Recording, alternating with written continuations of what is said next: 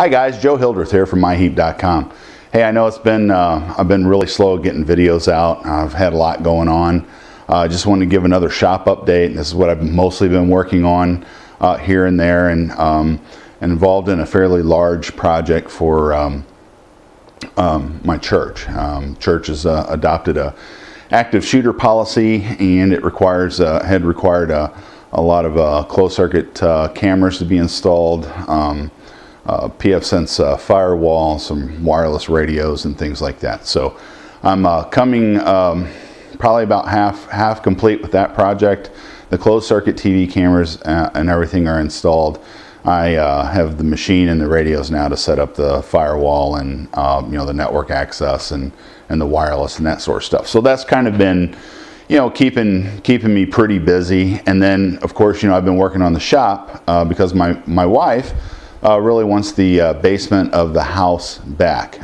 She wants to remodel. It's a mostly unfinished basement. She wants me to remodel that so that we have some living space down there. That's kind of you know, just away from the regular part of the living house. And I think she has an idea for I think she wants a 3/4 bath down there, which should be a fun little project because I'll have to excuse me. I'll have to install a sewage ejection system, and she wants a full wet bar, which hey, I'm all for that, right? And then, you know, an area for you know, maybe I'd like to put in a nice large screen, like maybe a 70-inch TV, so that I can watch hockey from anywhere in the basement and be able to see it. So so that's kind of the future projects. And so the reason why I bring that up is I'm kind of curious, do you guys want to see any of that stuff happen, or, you know, maybe an occasional update of where I'm at with that, because it's obviously going to consume some of my time, but hopefully I'm back to the point now where I can start with back in some metal casting and some machining and stuff like that, continue my learning process with that.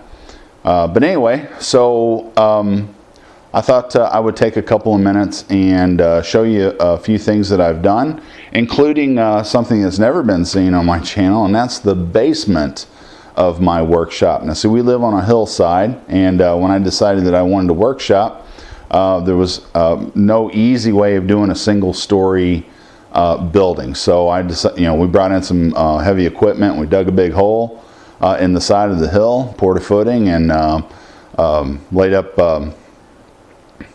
block walls, the 12-inch block walls, and then of course my upper shop is the one sitting here, or sitting on top of that. And so this is the upper shop is all insulated. I think I mentioned that in my last one. I got I'll pan around, show you a few things. All the insulation's in the floor. The basement has been wired with lights and receptacles. I'm to the point now where I need to kind of start adjusting and moving some things around and get ready to put tools in here. I need to get Bertha moved in here. Really, before I move Bertha, I need to locate a couple pieces of you know, 2x2 heavy wall tubing. I'm going to bolt those to the feet of the stand, and then put adjusters on the tubing, and then spread the tubing out, or, you know, make widen the footprint, or deepen the footprint, I guess, of Bertha, because I think that the stand, you know, is only about, yeah, well, that's what, 12-14 inches is all the depth of footprint that it sits on. And to me, I just think that it would be easier to adjust it level if I had more of a wider base to come off of. So that's kind of where I'm at with that. I've got a couple new donations to the shop. I'll show one of them. The other one I'll keep quiet until it's ready. But let me get behind the camera and I'll show you what I've been doing since my last update. So hold tight. Okay, so a coworker donated a piece of machinery to me, and he also said, "Hey, I have a couple of cabinets that a guy had made, and they were given to me. I'm never going to use them. They've been sitting in my shed for quite a few years now, you know, 3 or 4 years. Do you want them?" So I'm like, sure. I mean, space is space, and countertop is countertop. So there are two cabinets there. The one on the left It has 2 small drawers, and then the other cabinet starts with those 4 drawers there and works over, and that's actually a sink top down there. So, or a sink cabinet down there. So the drawers were there, but there's no fronts. I'll have to make fronts. I'll have to make some doors, and I'm probably going to put drawers over on the far right side where you see the containers that I use to store bolts and stuff like that. Now, I didn't have a countertop, so I made the top, in case you're interested. That's 2 layers of 3/4 inch MDF that are glued and screwed together. Loose laid on top of that is 1/8 inch tempered hardboard, and then of course I banded it with some 2x material, and then I still need to round over the edge and stuff, but I think it'd provide a nice surface. So I've done that. So let me turn the camera. Oh, let me try this here, and if hopefully I don't make you seasick. So here we have the window. The window's all cased in and good to go. So I've done that since the last video. And let me get the camera in another position here, and I'll show you the last of what I've done up here. As you recall from the last video, I had all the insulation in the walls and had about 12 feet or so of this ply bead to put up. It's all up now except for this little strip in the very corner you see where my service is. I've left that off until after I get the majority of the services run downstairs, and a 220 line yet that I still have to do. And finally, you see that I cased in the door, so it's good. We're getting there. I've also, if you look over here, you see that I've hung my dry erase board, getting ready, so I have a place to take notes and maybe present or whatever. Still trying to figure out where I want to put my benches and tools and that sort of stuff. I'm still working on it. But while I got you here, let me position the camera. I'm going to show you a couple of things here before we go down in the basement. So in the last video, I pointed out my workbench was that I built from a book by David Gingrey. Or it might have been Vincent, I can't remember. It's I think the book was called Uncle Dave's Shop Notebook or something like that, and it just had a number of little projects in there that are kind of handy. Well, this is another one that I built early on, and this is a stock rack. It's made out of wood, and surprisingly it's been held up and been pretty durable. You see that I have some round and square stock in there, and so one side of it will pass all the way through, and you can see that I have stock in there, and the other side goes halfway through, to hold shorter stuff. So I just kind of want to show that. It's a nice little, it's nice, it keeps stuff organized and together, and it's easy to move. You see there's got a big handle there on the top. You can sort of pick it up or slide it around or something like that. It's really handy. So I had mentioned that I got a gift from a coworker, and I thought I would take the time to show that. So hopefully I don't make you seasick here. But there it is.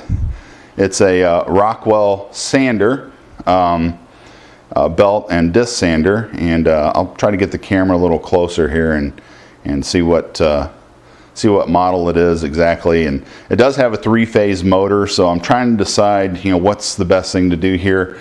I don't have any other 3-phase in my shop. I thought about maybe getting another 3-phase motor and building a rotary converter, but I haven't really decided. I think probably what I'll do is I'll pull the 3-phase motor off and just put another motor on there. So let's get a closer look at that, and so I'll be right with you. Okay, so this is a Rockwell Delta sander that was given to me. It's a model 31-710. I don't know much about it yet, other than it probably needs to be pulled apart and cleaned. But let's take a couple quick measurements. Okay, it has a 6-inch belt, and hopefully I don't get in the way here too much. The disc portion of it is 12-inch, so it's a pretty nice machine. I think it's going to be quite handy in the shop, and the price was perfect. It was a gift. It was free. He said it's been sitting in his shop for years. He's got another big sander, and he wasn't going to use it. and he'd rather give it to me, and even if I changed the motors and cleaned it up or whatever, to see some use out of the old girl. So this is the newest addition to the shop that I'm kind of excited to have, although I think a little de-rusting and some cleanup and stuff is going to be called for.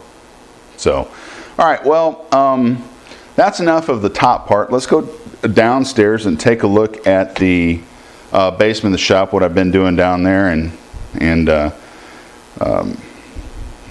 just to let you know. And there you can got a couple things I'm going to show you down there too. So catch you here in just a minute. Okay guys, I'm in the basement of my shop. I've was going to try to put it on a tripod, but I got so much junk laying around down here and still thinning crap out. But give you an idea so I don't blind you, I put up shop lights down here. Of course you see the insulation of the floor. I put in electrical. You see the conduits here, receptacles. Hey, I just I've never done conduit before. I mean, the job wasn't too bad, but here's something that I discovered. I got 2 inch by 4 inch roughly, jiffy boxes to put my receptacles in. But by the time I put the conduit in and got the connectors in, I didn't really have enough room for the receptacle without fear of it shorting against the conduit. So I had to take those out, and then I got the 4x4 boxes with the change plates and stuff. So what I have in here is an area that I'm primarily going to use for casting and some other stuff. This is not a air-conditioned environment. It's whatever the temperature is. Although I do have a dehumidifier running that to dry it out. So, and it needs a good thorough cleaning. So over here, I have there's a double entrance there where I came in. More electrical. I have a dehumidifier set up there. It's piped through the wall. I still gotta do some cleaning and some not some insulating, but some at least foaming to stop some air gaps and stuff. But as we pan over here, and again, I'm sorry if I make you sick, this area right here is going to be my casting area. There's my old molding bench. There's actually sand in it. There's a piece of ply that's covered in sand. But I need to make a new bench. And Chirpy, I like yours. I kind of like that using the half of a plastic barrel. It's looks like it's pretty nice. And then down here, of course, you see my furnace and some lifting shanks and stuff. Over here, I'll put I have this 4-foot shelf that I want to put over here for to put mold supplies, flasks, and stuff like that. Now, I want to show this against my better judgment, but if we look down here, this was my Gingrey gas-fired crucible furnace. Remember I told you that got ruined. I was a little heartbroken about that. And it's been sitting down here ever since. You see that the inside was nice and vitrified. The lid got ruined. I've been trying to decide whether if I want to, clean that up and reuse it. Or just throw it out, but it's a pretty neat design. And if you go to my website, www.myheap.com, you'll see a long video of a page video. And of course, I do got casting sand, buckets of casting sand laying around, and some tools where I've been working and that sort of thing. So that's going to be the primary use of this section of the basement. Now you notice here that I do have a 10 by 12 room framed out of here, and I want to use this for actual storage. So let me pause the camera, and we'll go in here and take a look. Okay, so I'm in this little room here that I framed out when I built the building. My intention here is to use it for storage. I am drying it out. It's a little warm down here. I don't think that'll hurt as long as it's dry. So we pan around here, see it's just a small room, 10 by 12. I think I'm going to build some shelves 2 foot deep, 8 foot tall, to run across this whole corner. And then, I have plenty of storage. I do have an issue here, and maybe we can see it. You see that I have a crack. And I got a couple cracks in the foundation that probably apart from settling, and then we had a tremor from a very small earthquake, I think, that originated in southern Illinois or in Missouri, and we felt the tremor here. And then it was shortly after that I noticed some cracks, like on the stone of my house, and some cracks here. But my intentions are, I want to chisel those out to get a nice bed, take a wire wheel, remove the Thurasil paint, and fill that up with some hydraulic cement and see what happens. So that's kind of all we got down here, and I just wanted to let you guys know that I've just been busy, not trying to neglect you, not trying not to make videos and that sort of thing, and I appreciate you guys, your patience and everything, and I just wanted to give you an update. So hopefully Bertha will be moved soon, some more of the shop be done, and I finish up my project for the church, and I can get back onto some more fun things. So thank you so much for being so patient with me. Thank you for watching my videos, all the support that you guys provided verbally through emails and sending me things to help me out and things like that. I appreciate it so much. I appreciate you guys so much. So thanks again, and until next time, have a blessed day.